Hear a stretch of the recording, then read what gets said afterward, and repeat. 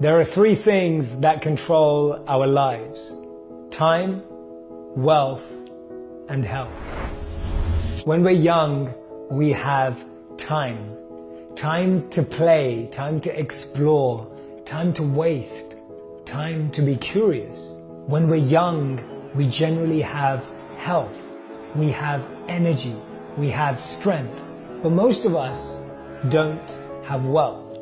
We don't have all the money in the world. We can't buy everything we want.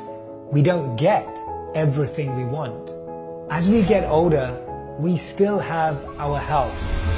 It may not be the same, but it's still there. But we now have more wealth. We have more money. We have a home. We have devices and possessions. We have a car. We have access to things. But we don't always have time. Money can buy a house, but not a home. It can buy a bed, but not sleep. It can buy a book, but not knowledge. Money can earn a title, but not respect. It can buy a clock, but not time. Those of us who think we have no time for our health will sooner or later have to find time for our illness.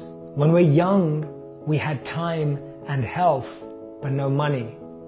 When we're older, we have money and health, but no time.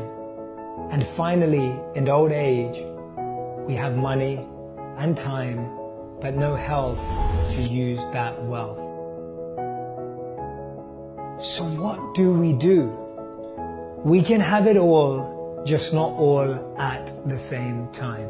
We place so much pressure on ourselves trying to get everything to be perfect, trying to get everything to balance, trying to get everything to work together, not recognizing that it's none of those things that actually create happiness or fulfillment in life. As we get older, time, health, and wealth will all be taken away from us.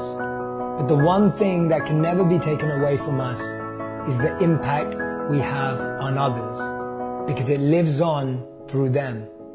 Our health is the foundation of how we can build our time and wealth.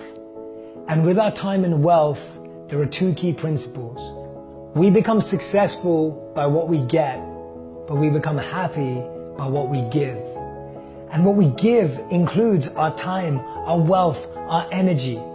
And when those things are used to make a positive difference in the lives of others, to help others move forward, to make an impact, that legacy will never be taken away.